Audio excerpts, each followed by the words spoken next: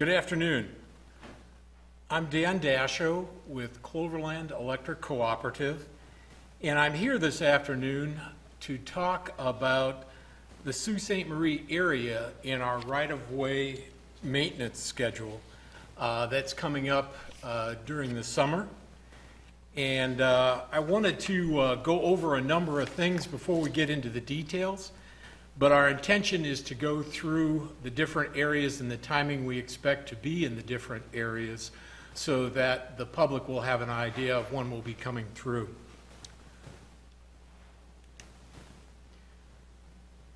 First of all, right-of-way maintenance is necessary for safe and reliable power for our communities.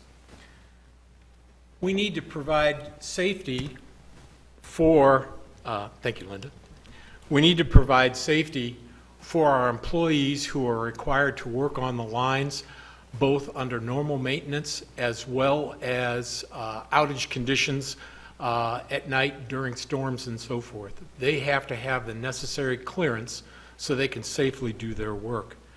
We also need to have clearance from the trees so that the public is safe. Our lines operate at over 7,000 volts, and during wet and damp conditions and the trees are touching the lines, that can be an issue for the public, and we don't want to go in that direction at all. So we need to provide that safety both for our employees and for the general public. And also the reliability comes into this, because if the trees are too close to our lines, then windstorms, rainstorms, and so forth can cause outages of those lines. So in order to avoid that, we're required to keep the lines maintained properly.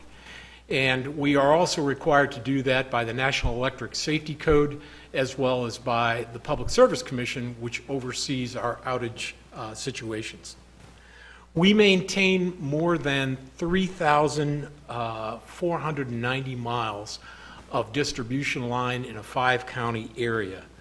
This means that we are constantly doing tree maintenance on our right-of-ways throughout the area. We do it on an 8-year cycle. So we come through, do an area, and it takes us about 8 years to get back to that area and redo that trimming, because as we all know, the trees will grow. In this area, in this year, we're going to be spending approximately $1.2 million on right-of-way maintenance. And that's a pretty typical figure for us on an annual basis.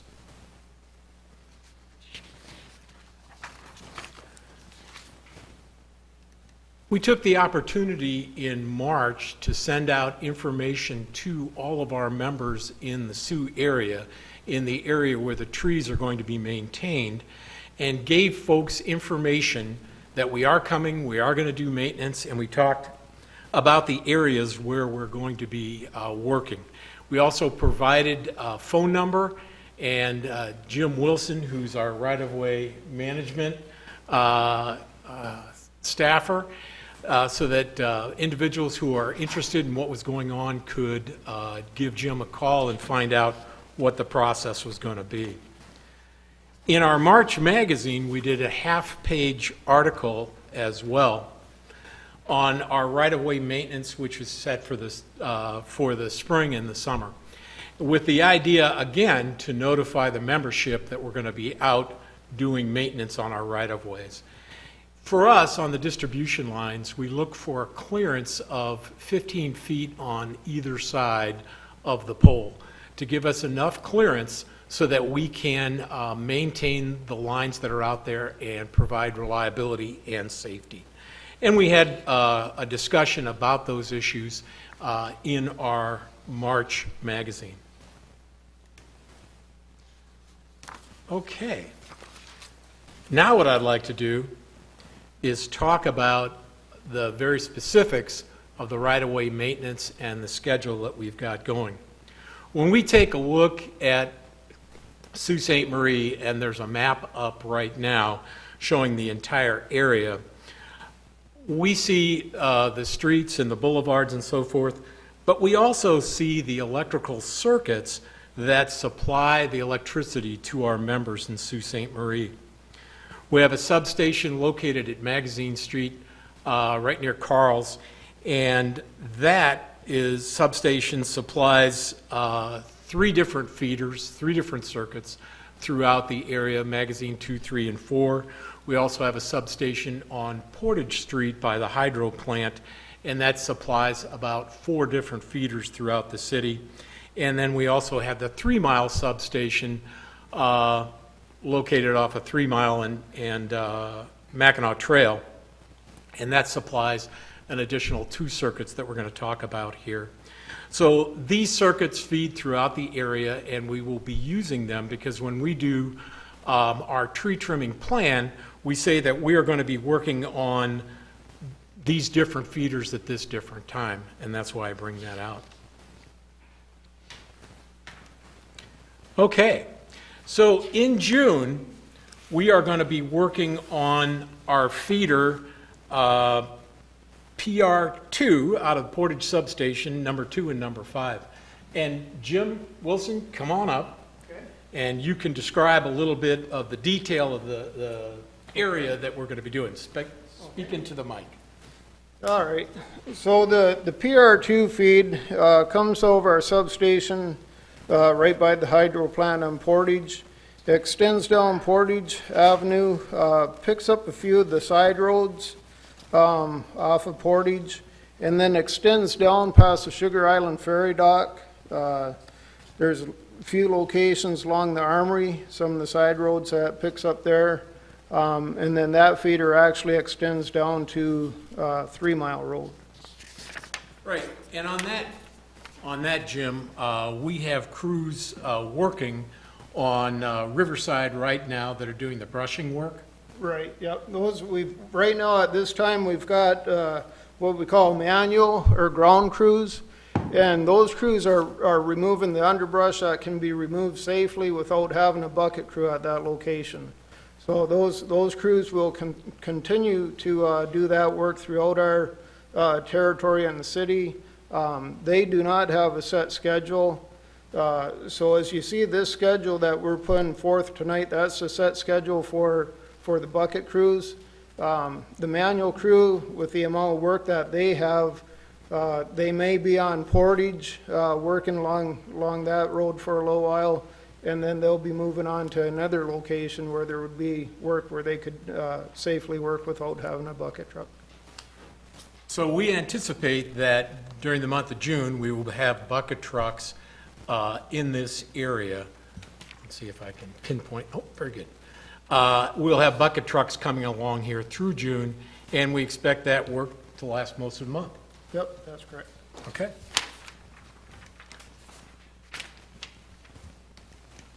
Oops. Now I'm going to be in trouble. I got to back up.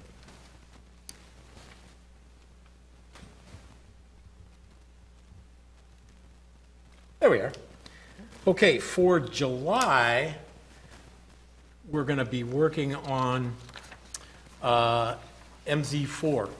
Jim, you want to describe that area? Now and by the way, you can use the pointer right okay. here to show the different areas. Okay. Now the MZ4 circuit starts at our Magazine substation. That's right by the locks and Carl's Cuisine. It extends down Ridge Road. It picks up a couple of the other side streets here. Then it goes across into the West Pier area. It continues down along West Portage, kind of by the bridge, and then it gets up by the Holiday gas station area in here. Then it continues along out into the West 4th Avenue and Algonquin areas. It'll be up into the Oak Streets, Chestnut, and then it actually extends into Sherman Park area in the Shallows at the far end of it. On that circuit, Jim, do you see much of a need for manual crews to be in there brushing? The manual crews on the MZ4, there may be a little bit of work along MZ4, but most all of that would be on some of the back roads. There is a one of the roads off of 12th Avenue. And then South Street has also had some work where the bucket crew or the manual crews have done some work on that circuit. Where's the 12th Avenue one? Let's see, 12th Avenue would be without having my glasses. I think that's 12 is practically last vertical. Let's see. Over here? No, I'm having a hard time seeing it. Just a moment, I gotta put my glasses on. I'm sorry. I know, I gotta do this right. Okay. Let's see. 12th Avenue would be, all right, here's South Street here. This right in this area would be Foss Hill. And then South Street is down through that stretch, if I can see right. This would be railroad tracks going through there. Okay. So yeah, and this up here, I believe is the Chestnut area, and then it extends up toward Sherman Park and up toward the Shallows. Okay. Or no, I'm sorry, the MZ4 circuit just extends up by Hyde Street in Algonquin is where that extends to. So this here, Dan, this would be 12th Avenue, Oh, okay. right in there. Very good. And then Hyde is just right there. So, yeah. So there will be some brushing, and then the crews will be out in the bucket trucks most of July in that area. Right. Yep. Okay. So is that area described as what you're showing, or earlier you said out in Lakeshore South? No, the MZ4 circuit, I'm sorry, that just extends up West Portage up to Hyde Avenue, right in Algonquin. So in Yep. July, you won't be working on Lakeshore South? Right, that's correct. Yep. I was getting that. My glasses aren't, that was Details a little more small. like, down Lakeshore than what it is. We're gonna be back in the Lakeshore area later on. And we'll get to that. Okay, let's move to August. All right, and we're gonna do, let's see, PR3, Portage number, Circuit 3. Yep. Why don't you take us through that one? Okay, now the PR3 circuit, that comes over Portage Substation, and then it comes down, works its way over towards Shunk Road, and then goes down a little ways through here, hits some of the location off of Shunk Road, and then extends down to 3 Mile. So the PR3 circuit is not one of our larger circuits. And the crew should get through that one fairly easy in August. So, All right. So now we're into September, and we're going to work on 3 Mile number 1 circuit out by 129, I believe. Yep. Go ahead. and 3 Mile circuit, that comes out the substation. The substation is right across from the Dundee lanes off of Mackinac Trail. And that comes down to some of the locations right by Walmart. There's a stretch that goes and it catches some of the businesses along the I-75 business spur. And then also it goes down a little bit beyond M129 to the east. And then it goes north on M129 up into the Minneapolis Woods area. There's a little stretch in by Taco Bell through that area also. And then this is up, I believe they're west 24th, 25th, 26th, and 27th. This would be up by McGahee Apartments, some of the areas up in here. And that would be the extent of the TM1 circuit. Okay, and then in September and October, we have going back out to the Lakeshore area. And this is the TM4 circuit, and this is actually the line that feeds out to the Shallows area. This circuit goes across 3 Mile, runs down West 14th Avenue, down Foss Street, Then this is a circuit that actually goes down to South Street up in the Algonquin area. Then it works out through the Chestnut area, Oak Street, Walnut Street. Those would be the streets that are right up in here. And there's 3rd Avenue down here along the shoreline. Then it extends up here. This would be the Sherman Park area. Then it comes across Sherman Park Road. This parkway, this is a street that hasn't been completed by the bucket crews yet. Most all of Lakeshore Drive has been completed, and a lot of the side streets off of Lakeshore Drive. And then there's still some work as you go up into the west end of our system in the city. There'd be some work up here on Bermuda Ave, also Oriole Avenue up in that area. So that work there would be, most of that should be completed in September and October through those areas up there. Good.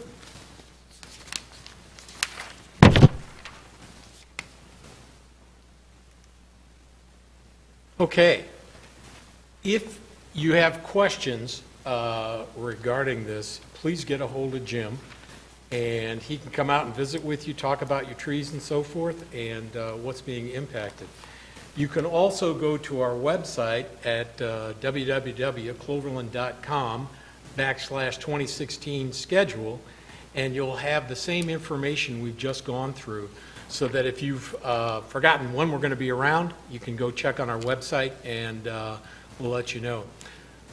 Jim, one thing I know you've been doing is you've been going out on the different circuits and marking the trees.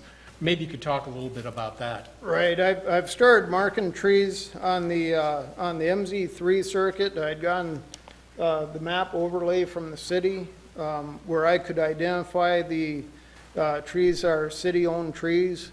So on this last circuit that we've been working on, that's went really well.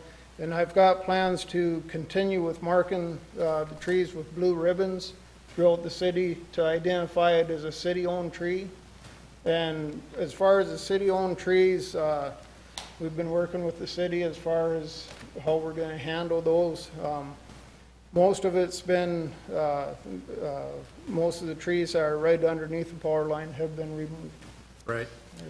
And we've been working with the city on this throughout the process so that they're aware of what's going on. We've been working with the City Tree Commission so that they've been aware of what's going on. We have Jim put together a complete list of the trees that we're going to be interested in dealing with during this cycle. So if you see blue ribbons in your neighborhood, it's a good time to give a call in if you have questions about trees in your yard by the lines. So look up, take a look at your trees in our lines, and if you have any questions, Jim's the guy to give a call to. Okay. Yes, the phone number is 632-5144. And that's Jim Wilson. Give him a call, and he can hopefully address your questions.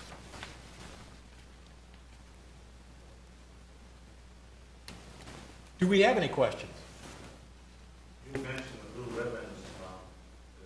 They, on most major trees, you put those out before the crews cut them? What I'm doing is I'm putting them on the Use tree. the microphone.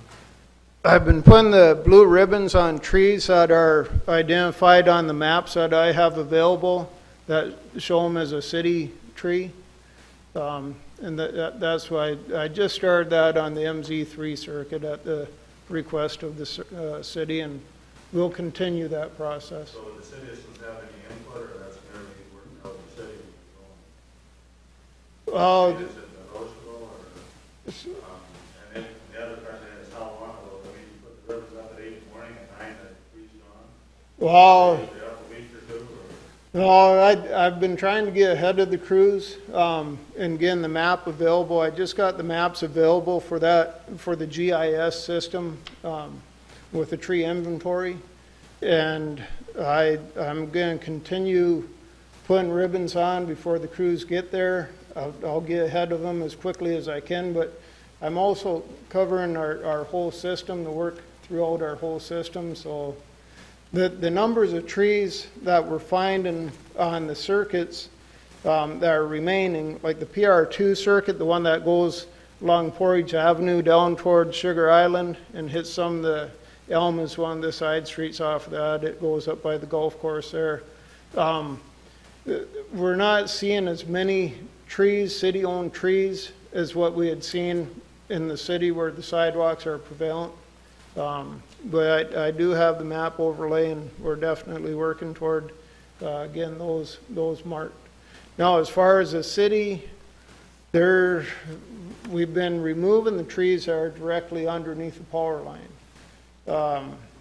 If there's any questions, that would have to be brought up with the city through the adjacent property owners would be the best option.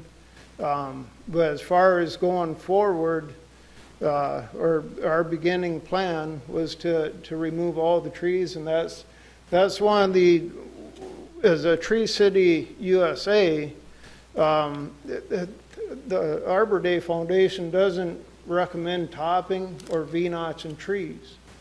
So, and there's a bulletin that I have that identifies a topped or V-notch tree is not a good tree, especially to have underneath the power line. So the recommendation, even through the Arbor Day Foundation, is after a tree has been cut or V-notched so many times, it's preferable to remove the tree and then plant the tree with the appropriate tree for that location. A lot of the trees throughout the city, if you start to look up into the canopy of those trees, you're seeing a lot of dead branches. Now those dead branches, when they're hanging over a city sidewalk or a city street, it definitely, and I think it definitely creates a liability. I mean, if that branch were to fall down on top of someone or a vehicle, it's definitely, in my opinion, a hazard. Bonnie, could you put up a picture of the tree?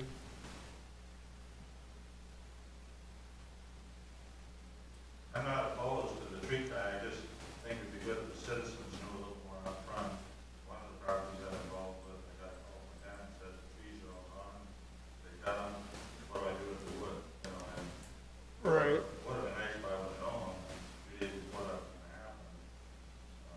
Yes. I have other priorities I'm involved with. I tell them I'm large, mature, deal with the trees. And I don't know if they're on the list or not. Right. I'm grateful to be invited here. Right, yeah, I think I remember some birch trees that you and I had worked with. Was that's your place in Bremen? Yeah.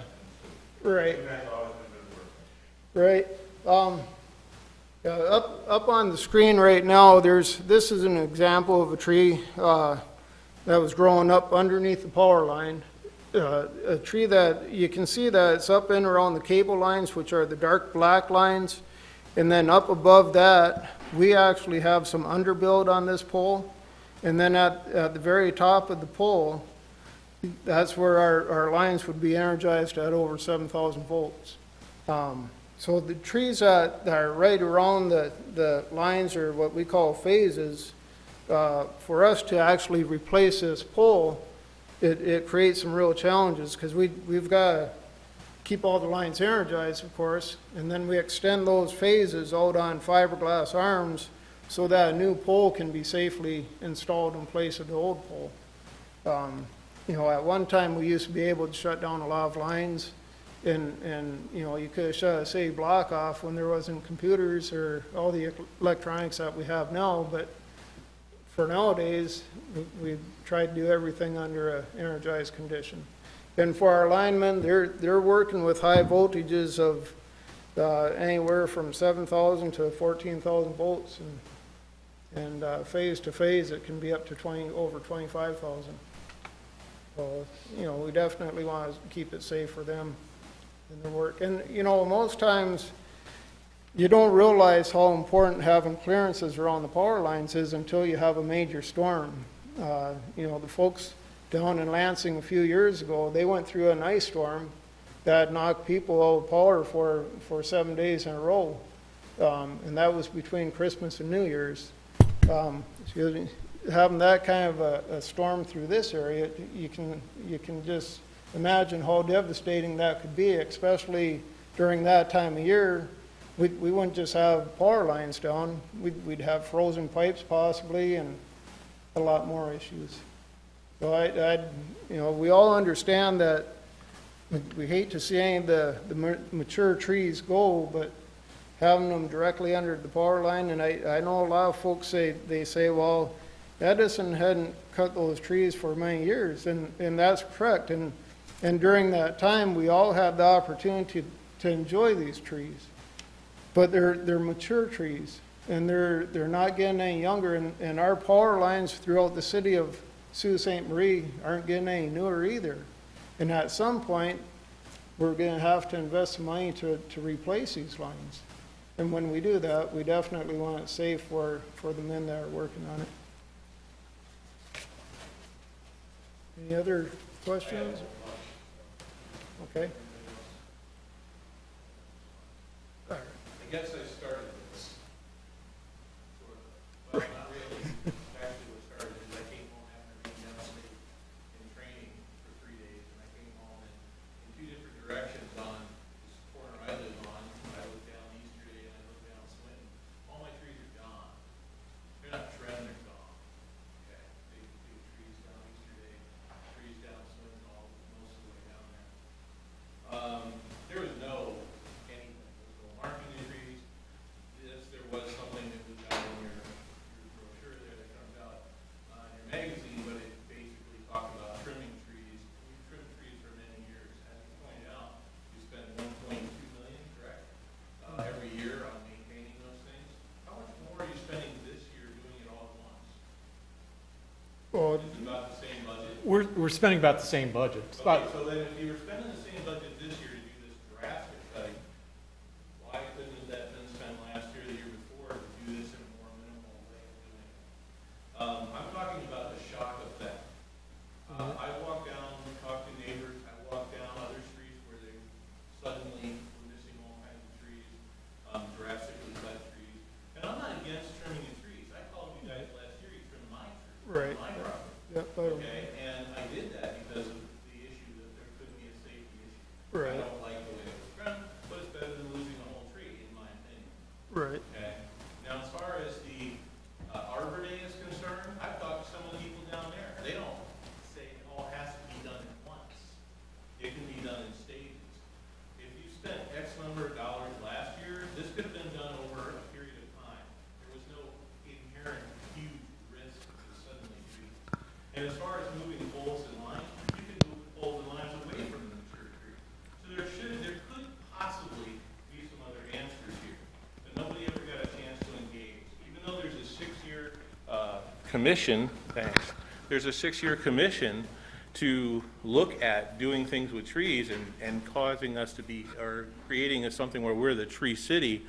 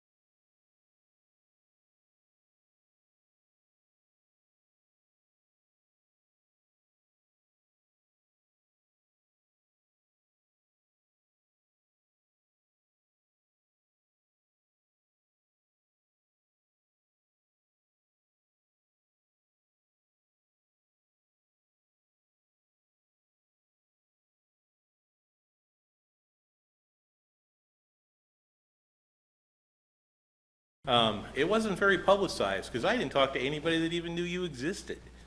So now all of a sudden we come home, we find that our trees are cut down. Talking to my neighbors, the most dramatic story was a little girl who they had to deal with because she had named the tree in front of their house. They never got any kind of a chance to input anything to anybody about trying to do something to save that tree. You talk about the fact that they're city trees. Okay, you've identified the city trees. I don't know if all the trees in that easement are city trees or not, but the people that live there should have something to say. Now you're giving them an opportunity, and that's great, and I'm really glad that you're doing that now. I can't do anything about the trees here. The reason I came forward to the city commission, and they said that they were shocked, and that's on tape, that it was so drastic that this is going on like this. Obviously they were getting some phone calls. I know Mr. Oliver was when I talked to him. I know Jim was when I talked to him. My point is, and you're doing that now, I hope that the citizens not only take more opportunity to say something to you about the trees that are in their vicinity. I was hoping more people would be here. But trust me, from what I understand, there's lots of people interested in this. I thank you for giving more of a plan, and I hope you do indeed, Mark, and give those people opportunities. I didn't get any in my neighborhood, and if I sound a little upset, that's why. Thank you. Thanks, Mark. That's a mic drop. I never did one before. By God, I just did it. Any other questions? Sorry, I'm thinking about it. Well, thank you for taking the time to come out, and again, visit our website. If you have questions regarding when we're going to be in your neighborhoods, it's on our website showing it, and if you have questions, you want to know about specific details, give Jim a call, and he'll come out and visit with you and answer your questions as best we can. And again, appreciate you taking the time. Thank you. Thanks. Thanks, Bonnie.